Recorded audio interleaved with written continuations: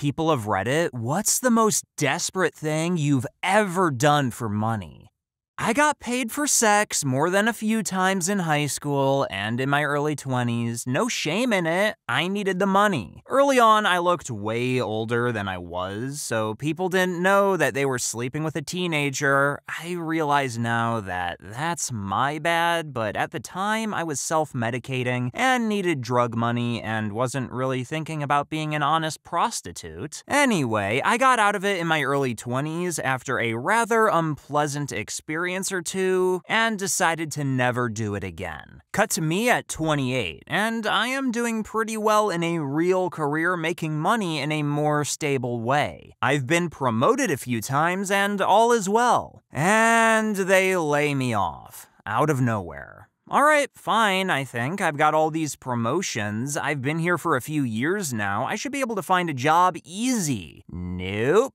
Recession. No one is hiring some dude with nothing but good references. We want 10 years experience and a college degree. So cut to me unemployed with nothing to do. I'm in a chat room one night looking to hook up. Thank God for neighbors who like to share their Wi-Fi password. And a guy hits me up and gets me to talking about my past. He says he really wants to suck my dick, and I explain that I have had my dick sucked so many times that it does nothing for me anymore. If I even come, it takes hours. This is not some brag. It sucks. Pun intended, though. Well, he saw this as nothing but a challenge. Tells me he'll suck my dick until I come, and if he gives up, he'll pay me $200. I didn't hesitate. I didn't have food in the fridge and barely had gas in the tank, and I knew for a fact this guy was going to be unable to make me come. I spent my last dollars on enough gas to get me to the other side of town. I wasn't going to even have enough to get back if this guy somehow managed to do what he was so sure he could do, but I was sure he wasn't, and I was right. Let's just say he had somehow been misled in his capabilities, even with normal people, let alone me. He was furious. Told me I wouldn't get paid unless he could make me come. I guess he thought I was intentionally holding out for the money. I told him that wasn't part of the deal. He told me to fuck off. I just stood there and thought about having to walk home and 3 more days of hunger until my unemployment check came in. So I did something I'd never done before in my life and haven't done since. Something totally out of character for me. I beat the living crap out of that guy and took the money he owed me. I was just mad at the world and took it out on him. Had it not meant walking home and going hungry, I know I would have just left, but I kind of snapped. Anyone I've ever told this story to has said he had it coming, but I never do a very concise job of explaining just how badly I beat him up. And you might be reading this just thinking I'm probably a violent person in general, but really, I don't even like to kill bugs. So I feel guilty about it all these years later. All that being said, I got a job a couple of weeks later. A pretty good one that eventually allowed me to leave the state and start over somewhere else. I got a huge signing bonus, called the guy up, and gave it to him along with the most profuse and pitiful apology of my life. Then stuck around long enough to help him recover, and we still check in on each other sometimes. So it wasn't the worst possible ending to this story, but still, I think about it anytime I am contemplating reacting in anger, and remind myself that the one time I did, I hurt someone far more than they deserved. I participated in a US Department of Defense study looking at the effects of sleep and calorie deprivation, and if those effects could be offset with testosterone supplementation. The first week, I went to the location every day, weighed in, was given food, had blood drawn, did a test to find my resting metabolic rate, and did some exercise familiarization. At the end, they took a muscle biopsy from my thigh. I also received 2 injections. Didn't know whether it was was testosterone or a placebo oil. For the 2nd to 4th weeks, 21 days, I stayed at the location. It consisted of 4 5-day cycles. 3 days were high stress, where we got 4 hours of sleep, and 2 days were low stress, where we got 8. High stress days also had an extra workout session. They woke me up at 4 a.m. every day. Most days started with blood draws. Every day had a weigh-in and urine check, small snack, then an outdoor ruck for several miles with a 70-pound pack. The distance varied between around 4 and around 10 miles. Then food. Then a workout session of treadmill running, treadmill walking, elliptical, and biking. Then lunch. Then military activities such as sled pulls, farmer walks, hole digging, etc. Then another workout session. Then dinner. High-stress days had another session after dinner. Every 6 days, we were tested for strength and with a set distance ruck along a set path, rather than the free roam of our usual morning ruck. We also had ongoing cognitive testing. At the end of this phase, they took another muscle biopsy. The last 4 weeks, I went in every day to be weighed, given food, and check in. At the end of this, I had one last muscle biopsy taken and one last session of strength and cognitive testing. The second phase was designed to mimic parts of Ranger School. My total rucking amount was about 20 miles a day with a 70-pound rucksack. That doesn't count the miles of walking, biking, and elliptical. At the end, I hadn't seen my pinky toes in days from bandages. Had moleskin on the balls of my feet where the blisters never had time to heal. I was asleep on my feet if I didn't have a specific physical task, but they wouldn't let us sleep unless it was bedtime, 12 to 4 or 8 to 4 depending on the day. We all watched Game of Thrones and several movie series, including the Annabelle movies. I also lost 16 pounds during those 20 days. I nearly quit, but I didn't. The pay was really good though, and I had the summer off as a teacher. Found out several months at the end that I had been in the treatment group and given testosterone. I had gained a small amount of muscle and lost weight while on a huge calorie deficit. Was homeless for a while when I was younger and lived in Massachusetts. Summer was easy, but late fall to like the middle of spring, it was far too cold to not have a bed. So we'd stay at a local motel, cancel the stay during the day so we didn't have to pay, then rebook for the nighttime. We'd also take and steal money from the tip jar. Some little old lady always worked at the front. She knew the situation and was perfectly fine with us taking the tips and only booking the nights. She even told us where they would put the buffet food no one ate, which they would store in a chilled room for the workers to eat, but they never did. Eventually, the manager of the motel found us out and almost kicked us to the curb.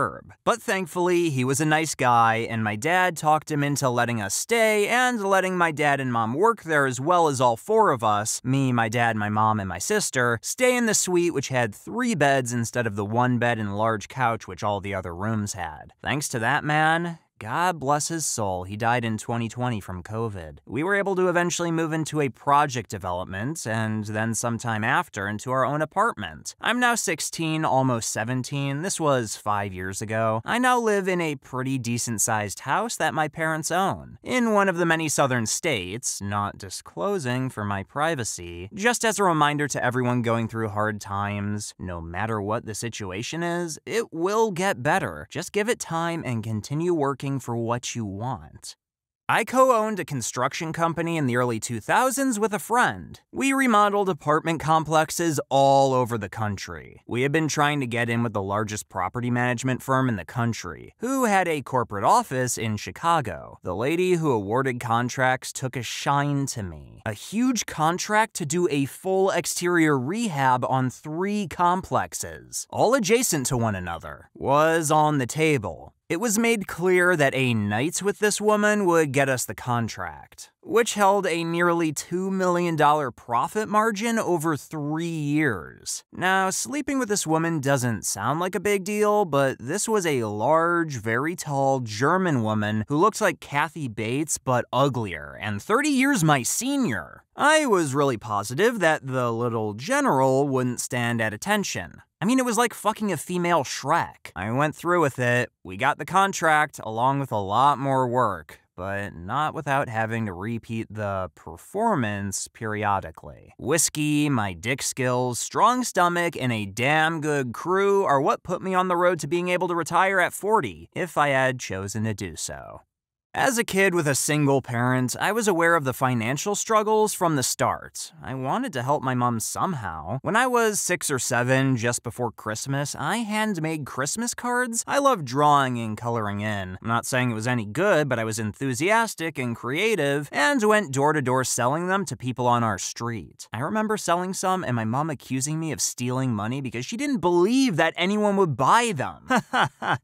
3 years later, my mom occasionally helped out at the flower nursery and would bring me with her. I noticed they would discard some flowers because they weren't in a perfect shape. I asked if I could take some with me. They let me have them, and I plucked bad petals and leaves and used wire to keep some of the wilted ones upright. I made 2 bunches from the cast-offs, sat next to the local bus stop around the time people were coming back from work, sold them within 20 minutes, and immediately went to buy my nerdy self a kid's puzzle magazine. That was the only thing I'd ask my mom for every month. I had sex with another man for money a few times in my mid-20s. Bi curious at the time, so it wasn't completely unattractive for me. A few notable things. 1. His dick was legit huge. 2. His apartment smelled like bubblegum spackle. 3. He tried to get me involved with his older gay friends, as I could have been a hot commodity, presumably as a twink-type boy toy. Briefly considered it, but that wasn't for me. 4. I got a speeding fine on my way home once, which was almost equal to what he paid me. A net loss for the evening considering time, petrol, condoms, etc., which sucked. 5. I had a partner at the time, long distance, and she got off on the idea of me having sex with men and liked hearing my stories. Sometimes I just make something up to be more salacious. 6. I had to cut him off when I realized that our arrangement was doing more harm to him than good. He wasn't seeking sex, but intimacy, and I felt horrible for taking advantage of that. He also got weird about why he had to pay me, if I was enjoying it, etc.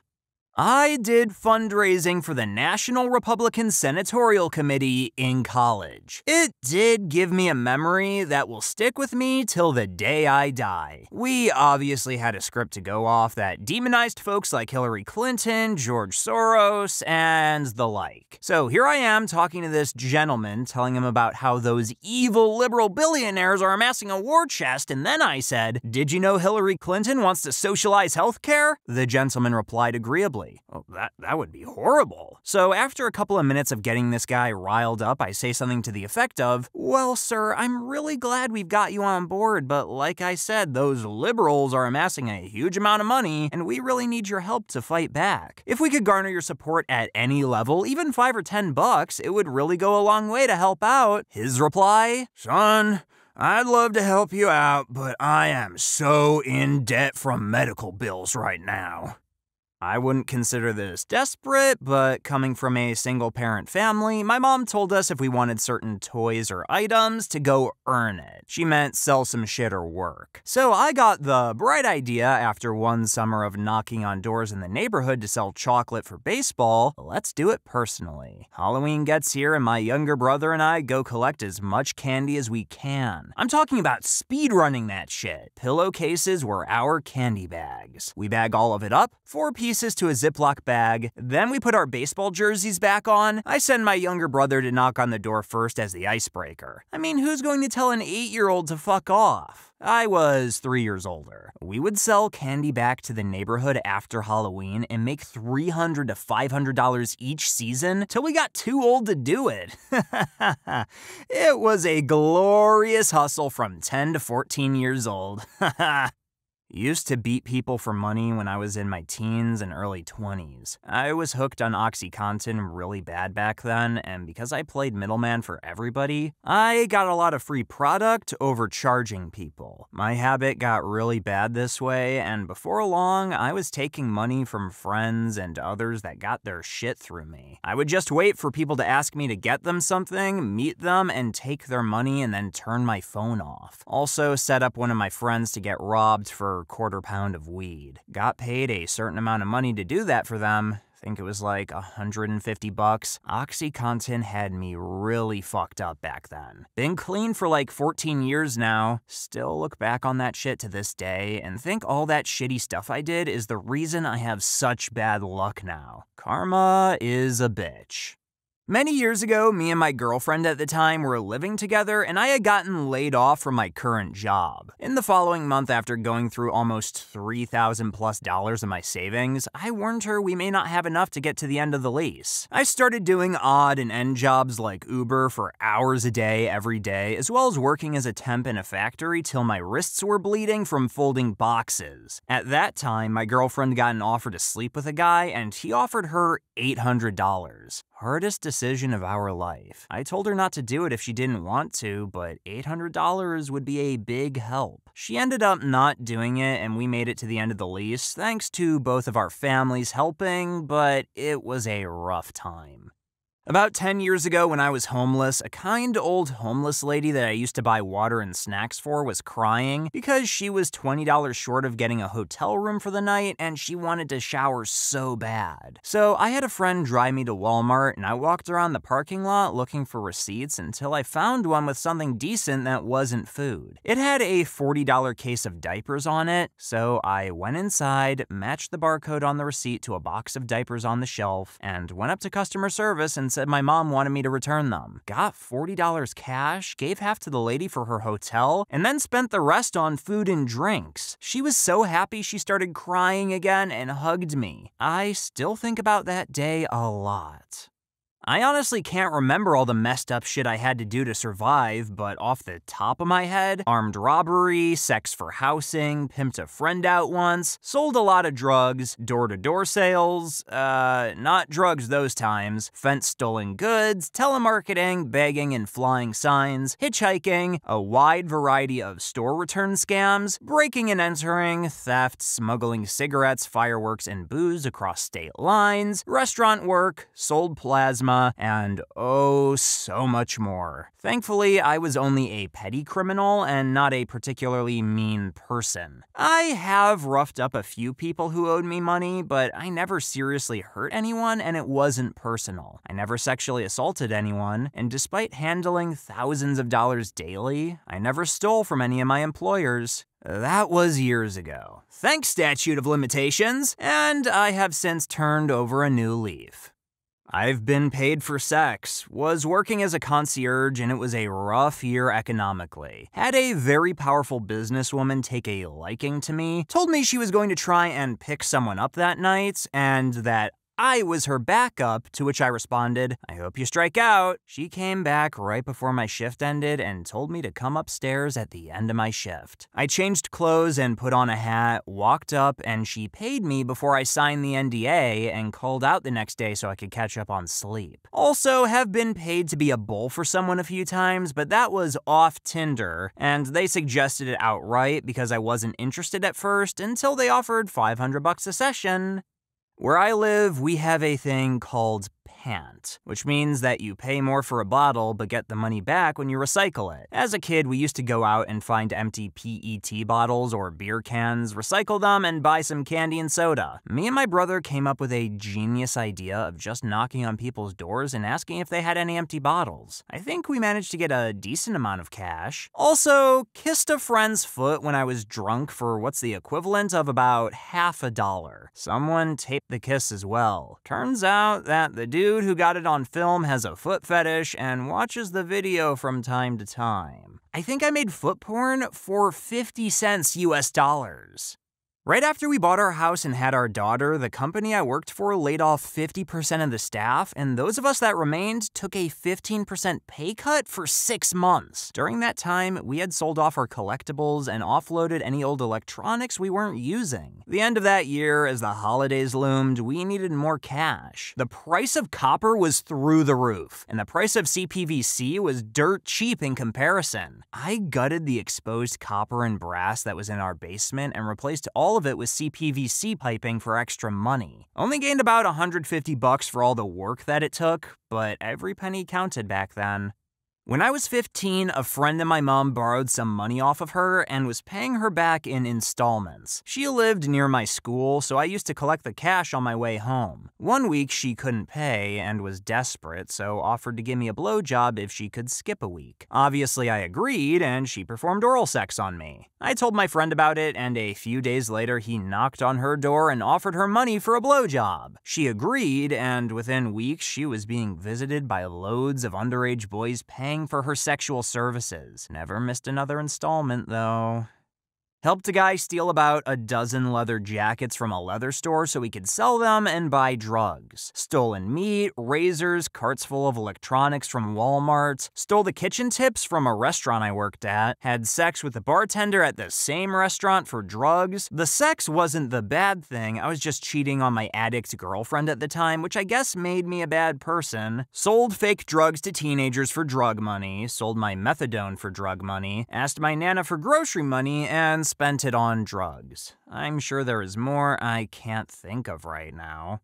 Back in 1993, I went on a road trip around the US for the summer with friends. In a Volkswagen camper van, of course. I ran out of money somewhere along the Gulf Coast. One of my friends had a tin full of embroidery thread, so I started doing hair wraps at beach tourist traps. I ended up making about $100 a day, and as my friends ran out of money, they joined in. By the time we'd worked our way up the East Coast, we had multiple organizers full of embroidery thread and beads. It covered our campgrounds, food, and fuel. Once we ran out of beach towns, we headed back home.